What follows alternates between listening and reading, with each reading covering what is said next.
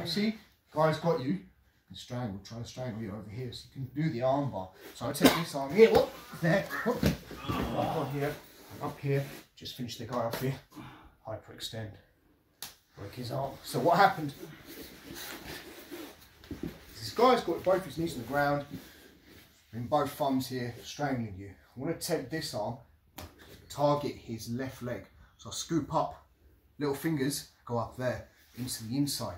As I do that, I capture the thumb. If I don't capture the thumb, he's going to pull it back. Up here, boop, boop, boop, boop. Pick up the leg. Boop. There.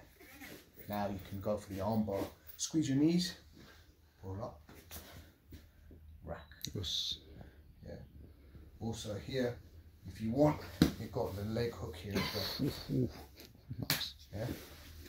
You need a couple of options from there. What you've got as well. Right, go back in. As I move him here, and he starts to pull this arm out, bro. You can move him to here for the triangle choke as well. Yeah. Or, same thing, you move in for the arm bar, he pulls it out, so you can move him here and move him to this position here. Move into that arm bar there. Nice. Push up. There. Beautiful. Of course. Yes.